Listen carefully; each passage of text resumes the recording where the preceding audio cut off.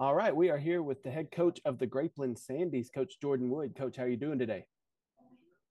I'm doing well. How are you? I'm doing well. I'm doing well. Let's talk a little bit about last year. 2-8 overall record, 1-5 in district play. Not the season that the Sandies were looking for. What are your thoughts on last year?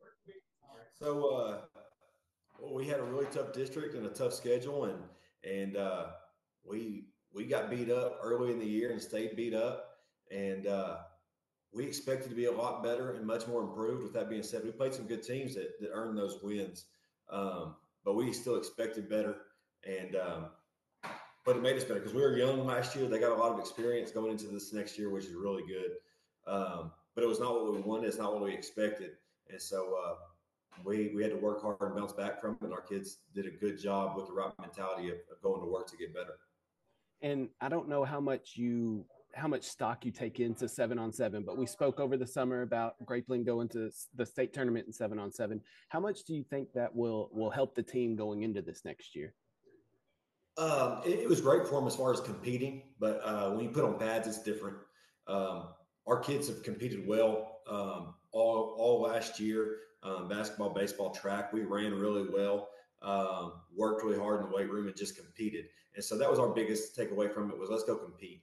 And they got a lot of confidence from it too because we played really well against some really well teams, and so we got some confidence going in. We got to carry into this fall and keep going.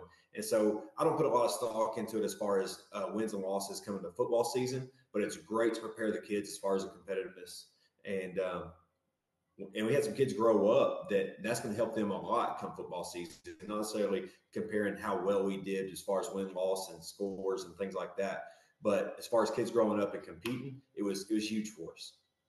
And let's talk about the district. You kind of spoke on it with Timpson and Garrison in there last year. A really tough district. You dropped down a level to Division II, but you still got Overton in there, Tenaha, Lovelady. So what are your thoughts on this new district that you got dropped into?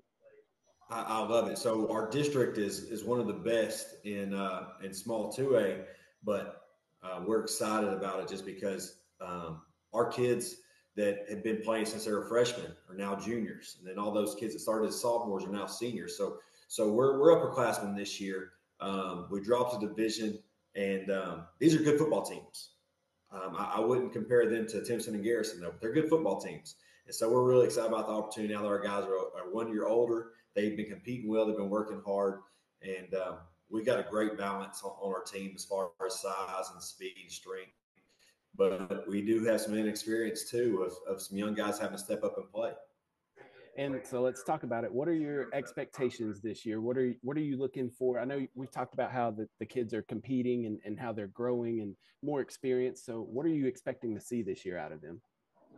Um, we don't know what to expect, but we're extremely excited because we're having a great fall camp so far.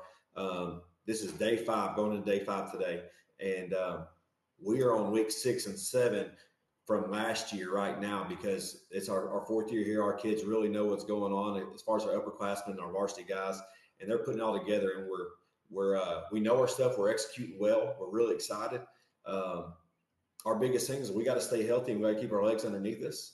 And if we can do that, I can't tell you what our expectations are because I'm not going to limit these guys. And they're getting better every day. Their focus is better than I've seen in the last 3 years. Practice are better than they have been in the last 3 years. They finally grew up and started to put it together. So it's hard for me to tell you any type of expectation. It's up to them because they're the ones doing the work and they're the ones answering the call every day. So I expect them to be super successful because they earned it. I love that answer. I'm not going to give you any expectations because I don't want to limit their expectations. That's that. I'm gonna steal that if you don't mind. All right. I don't mind at all. All right, Coach. Hey, Coach Wood, thank you so much for talking to us this morning. Best of luck to Grapeland this season, and we will talk to you down the road. Yes, sir. Thank you. All right, thanks, Coach.